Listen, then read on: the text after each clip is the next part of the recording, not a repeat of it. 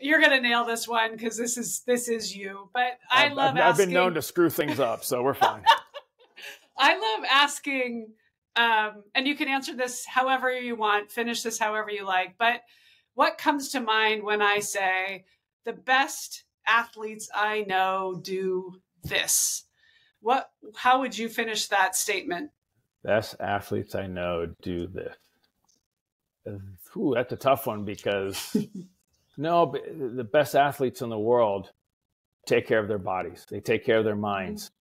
They take care of their profession because they know it doesn't last very long. So I would say the best athletes that I know are very disciplined in what they know what they need to do. They're very disciplined of knowing, what to eat, when not to eat, how much to work, how much not to work after. Because when I'm talking about when you're at practice, that's part of it. It's the watching the videos and studying your opponent. It's being in the gym and knowing how to push yourself. You know what I mean? And there's a lot of, between stretching and yoga, there's so many things we do. I would say the best athletes I know are very disciplined